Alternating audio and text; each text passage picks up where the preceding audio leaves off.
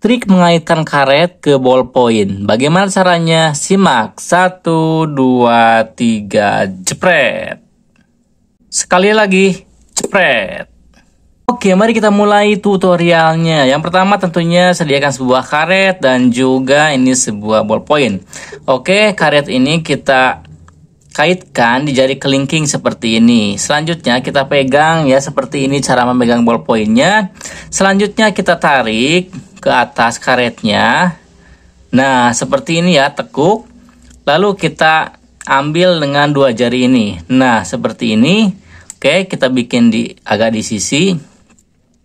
Nah, yang sebelah sini juga sama ya, diambil dengan jari tengah dan jari manis. Oke, kita kepinggirkan. Nah, seperti ini.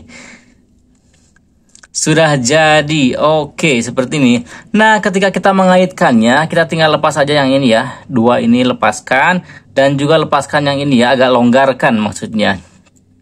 Yang dua jari ini lepaskan, yang ini longgarkan. 1, 2, 3, jepret. Oke, seperti itu ya. Itu secara pelahannya, oke? Nah, kita ulang lagi. 1, 2, 3, jepret. Oke, itu secara pelahannya ya. Kalau secara cepatnya seperti ini. 1, 2, 3, jepret. Oke ya, seperti itu. Bagaimana, mudah bukan? Pamerkan trik ini di depan ciwi-ciwi di mall. Otomatis mereka akan meminta nomor HP kamu. Dan mereka akan mulai meneror kamu siang dan malam. Karena kamu keren. Selamat belajar.